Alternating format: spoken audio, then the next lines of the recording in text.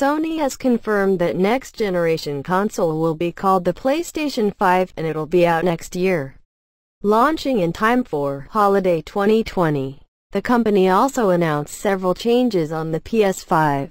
The chief among them is replacing the current rumble technology that Sony has been using since the original PlayStation for new haptic feedback technology that will offer a broader range of feedback. The Sony R2, L2 triggers on the PS5's controller. According to Sony, developers will be able to program the resistance of the triggers, giving the example that you'll be able to feel the increased tension as you draw back you're driving through rough terrain.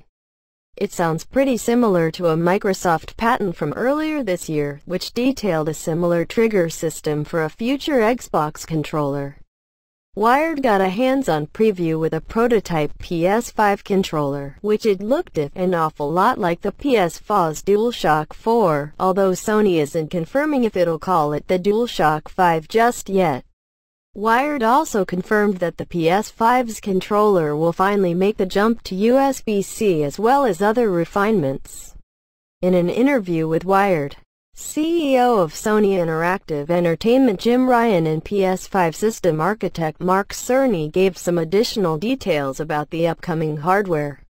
There is ray tracing acceleration in the GPU hardware, Cerny said, clarifying the company's original announcement of ray tracing support and allaying concerns that Sony might resort to. The Wired interview also confirms that the PS5 will use the standard 100GB Blu-ray discs. Sony has previously confirmed that the console will offer a disk drive. This super-fast SSD is still the biggest update that Sony is showing off.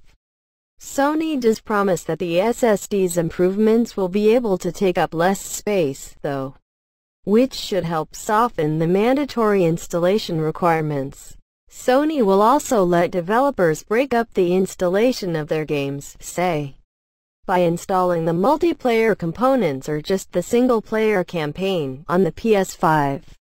PS5 is also a completely revamped user interface that will show off more detailed social features on the home screen. Sony promises that you'll be able to see and launch directly into a game, then a single-player level or multiplayer match.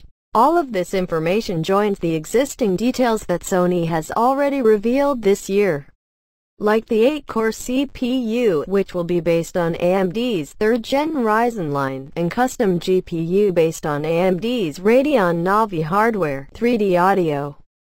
Support for 8K gaming, as well as 4K gaming at 120Hz, much lower power consumption option, PS4 backwards compatibility, and that ultra-fast SSD. What kind of VR options do you know? Of course, what kind of VR options will look like or cost. But with the new holiday 2020 release date, it probably won't be too long before Sony starts giving some answers to those questions.